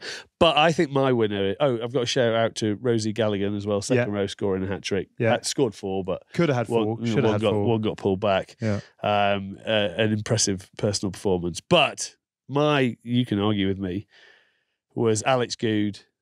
Yeah. 338 games for Saracens, equals the most amount of appearances. Hasn't hit a shot at goal all season. Has one to win in the 81st minute. Not an easy kick. 50 out on an angle. Nothing but net. Straight through the middle. Doesn't celebrate, just turns around and walks off. So he didn't celebrate, but sort of put the hand up very, very quick. I love it when goal kickers know the moment that's left the tee. I was watching one of when I found it quite funny. It was Scotland versus Italy, and Duncan Weir hit one from 40, and as soon as he hit the butt, he turned around celebrating. I saw that highlight, yeah. I was like, that is to hit it, turn around and celebrate. Yeah. And then after he's run back about 7 metres, he turns around just to check it, see it's gone over. Celebrating mutely. There was quite an interesting point about that around the booing. So obviously you go to Thomond Park in Limerick, and it's absolutely deadpan when opposition goal kickers go. But there was quite a lot of booing, and the people were saying, I don't quite get the problem with booing. Why has rugby got such a problem with booing? It's like atmospheric. You go to a Premier League football ground and you get people booing and hissing and a bottle at your head. I think it's one or the other, isn't it? You either got to be all in. Yeah, and it's a free-for-all, because then that doesn't really get into your brain. It's someone who does it like a golfer. Yeah. You can play golf shots if the noise is there constantly. It's then if some just in your backswing. Yes, boo, boo, boo, boo. You're like, fuck off, you idiots. It's because they got, I wouldn't care. I don't want a cauldron. I want them to like rude songs. I want everything. I mean, football atmospheres are so good. I mean, I would probably draw the line at the C-bomb because you don't want kids picking it up. But a few funny songs I think were quite good. Instead of like swing low, sweet. It's just like, right, that's racist. Can't do that now. So we've got nothing. No. Just bravo. Edit. It's true. It is true. Yeah. Did we ascertain it wasn't racist or it is racist now? I think there was an inquiry where we just in this day and age steer clear. That's what I mean. We've literally got no song. There's no song anymore. What other rugby song are you sing at this song? Land of Hope and Glory? Or that Tiki Tiki Tonga that they all, like, that's bollocks. That's awful. There's nothing. There's nothing now. There's honestly nothing to do at rugby game. Who's going to win the Premiership? You're shit, and you know you are. Shut up. Segue. Who is going to win the Premiership? Sarries. Sarries, yeah. Do you think Sarries? Yeah, I think Sarries. We will leave it there. We have been the Good, the Bad, and the Rugby. We will see you next week. Some of us will see you next week. Some of us won't. Good luck if you're not here next week. Yeah, Good luck if you are. Yeah. The show is produced by Shara Kilgallen and Ollie Hunter. The Good, the Bad and the Rugby is a Folding Pocket production. Adios.